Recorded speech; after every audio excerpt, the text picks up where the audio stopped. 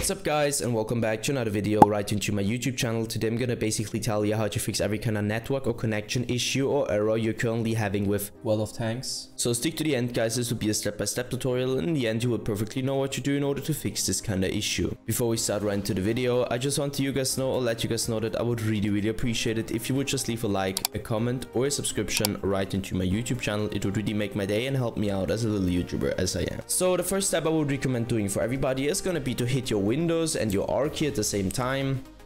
This tab will pop up. I want you to type in what I already typed in, so CMD. You're gonna hit enter or OK.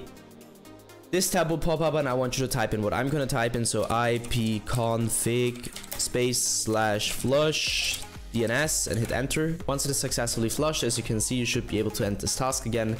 Navigate to the bottom left corner, click onto the Windows symbol, open up your settings, hit network and internet. And now I want you to click into Network and Sharing Center, so into this one.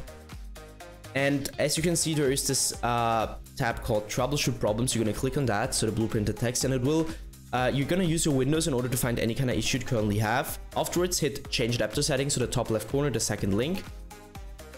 You're going to stick to the spot where it either says Internet or Ethernet. It just depends on which one you're currently using. So you're going to right click it, disable. Once it is disabled, wait a few seconds, enable it again. Now you can close these tabs and this should be it. Now you can close these tabs and this should be it.